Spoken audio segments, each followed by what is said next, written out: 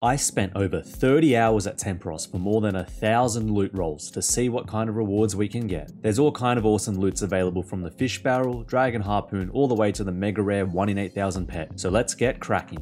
Hey, there's our first unique, another collection log item, and some soaked pages. Good start. Hey, tackle box, there we go, collection log, that's our first unique. Hey, beautiful, right on time. Right as this guy, he just said he got a barrel and I got one too. What are the odds? Oh, hell yeah, I was getting so nervous, it felt like nothing was happening. Tome of water, that's our 1 in 1,600 drop. Got all these caskets too, opened them up for a bunch of extra loot. Well, unfortunately no mega rare harpoon or pet, but still a good haul nonetheless. All in all, a good lot of loot to progress an Ironman, definitely recommend doing this boss.